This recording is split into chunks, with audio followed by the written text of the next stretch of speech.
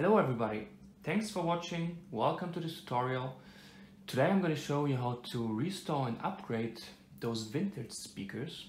Those are Heco Profitons 380 from 1978 and I'm pretty sure they've never been restored or renewed since they've been built in the 70s. So that's what I'm going to do today. So in the first part of the video I'm going to renew the crossover by replacing all capacitors and the fuse.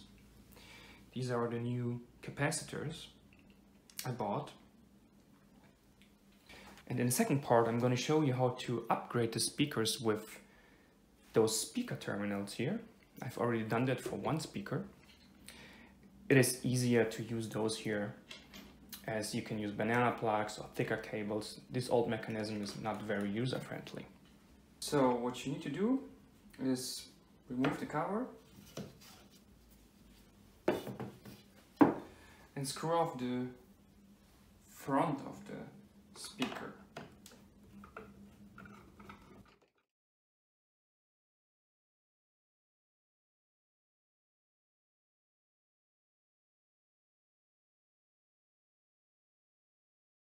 After finishing, you can take off the cover .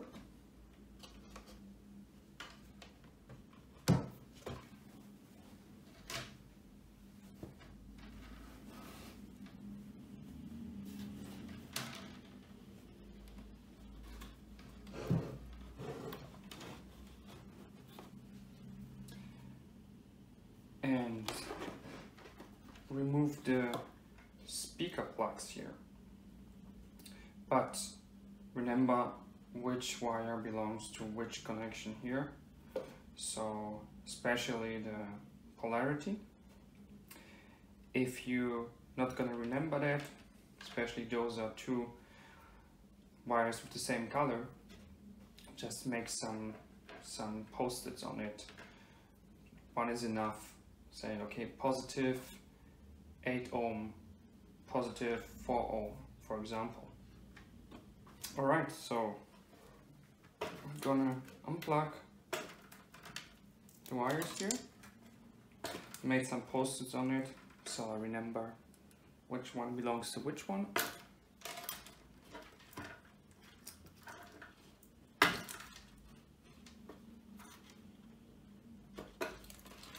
Alright.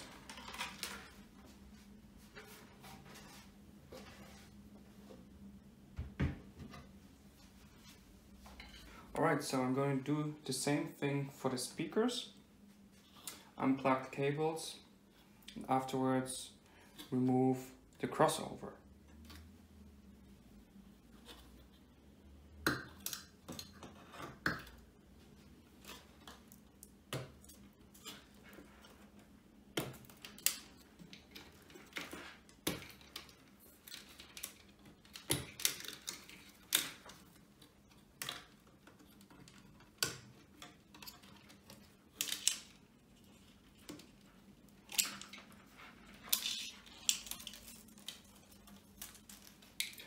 Alright, this is the crossover of the speaker. I'm gonna replace those capacitors here, those 3 ones, and the fuse with a small resistor. Alright, so the hi-fi store I always get these parts from recommended me to replace the fuse by a small resistor. This will have the same effect, but it's going to improve the sound quality, it's going to be safer.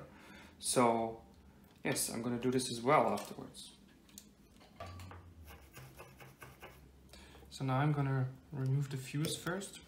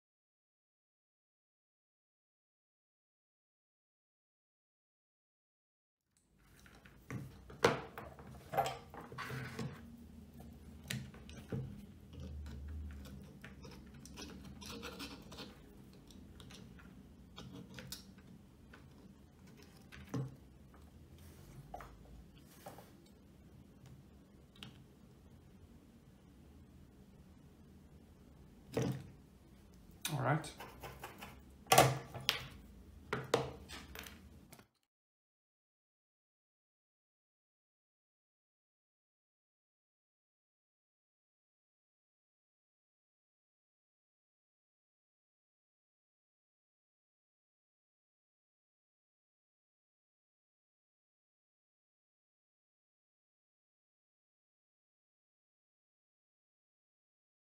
I'm going to remove the rest of the capacitors and solder them to the crossover.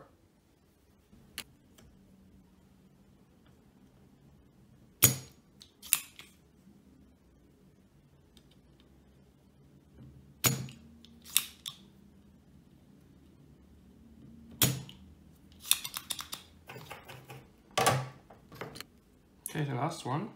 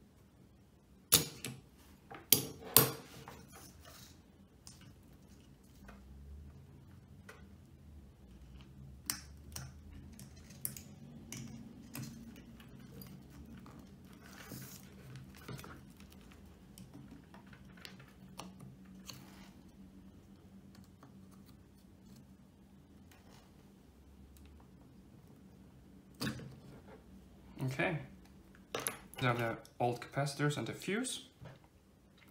Now I'm going to prepare the new capacitors. As I have to install them vertically,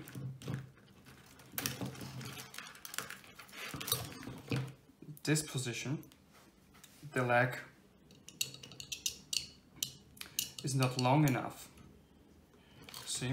So I need to cut a bit of this lag and connect it to the other one.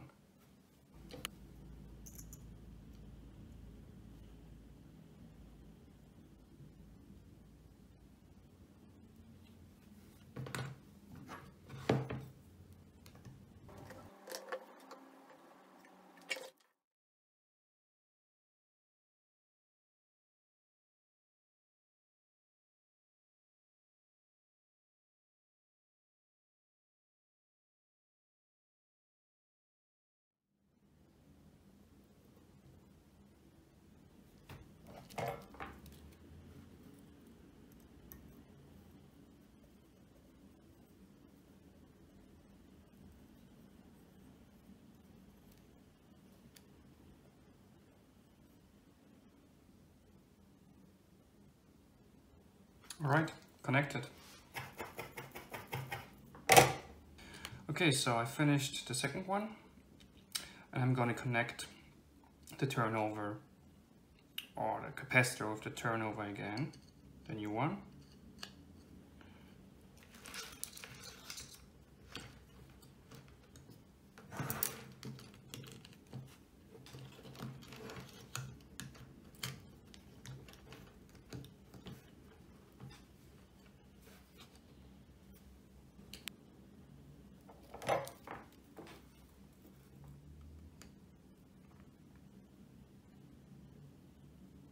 Make sure to heat up the pins first, not the solder only, otherwise you're gonna have a cold soldering point and you don't want this.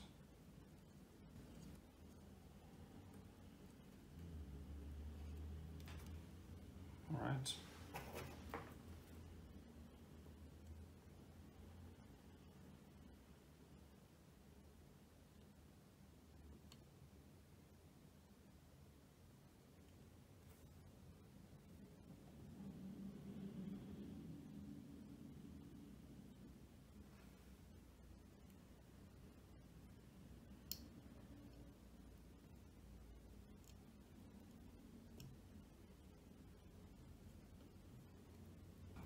So these are bipolar capacitors, so you can put them in from both sides. The polarity is not important in this case. But when you replace capacitors with a polarity, make sure you make the positive and negative pin on the right pin inside, so the leg and the right pin. Okay, let's prepare the last one now.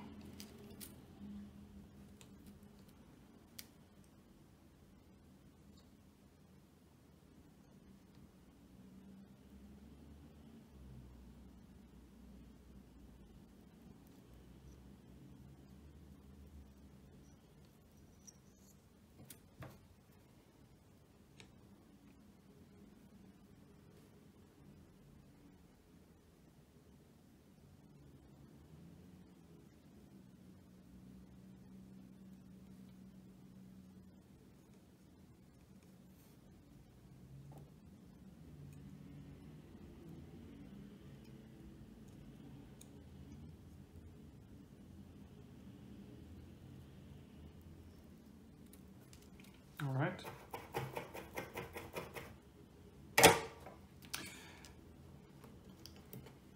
So capacitors are done. Now I'm gonna insert the fuse, or in this case the resistor.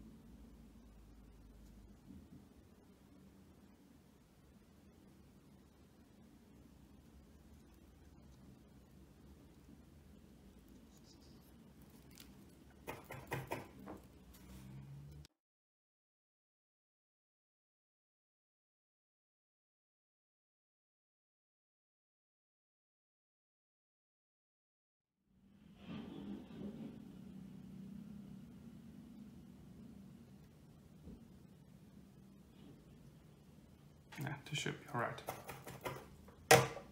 So I'm gonna cut the legs right now, and then we're done with the first part, more or less.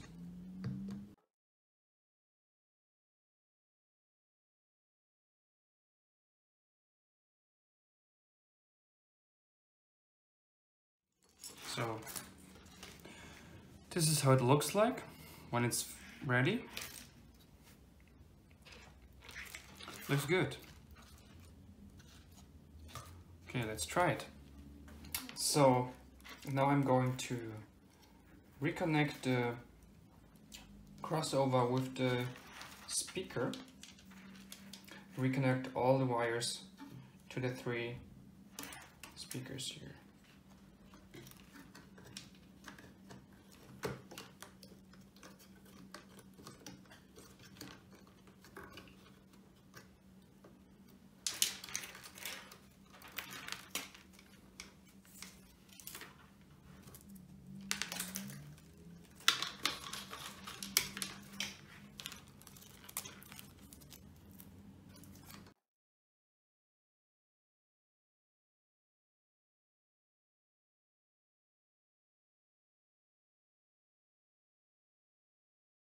Thank you for watching the first part of the tutorial. I'm going to show you the next one, the next part, how to upgrade the speaker with the speaker terminals, and then I'm going to reconnect all the other wires and finish the speaker and close it. I'm testing the speakers for the whole day already, and you definitely can hear the difference. So I hope I could inspire you to restore your own speakers or upgrade your own speakers. Thumbs up if you liked it, and see you next time. Bye.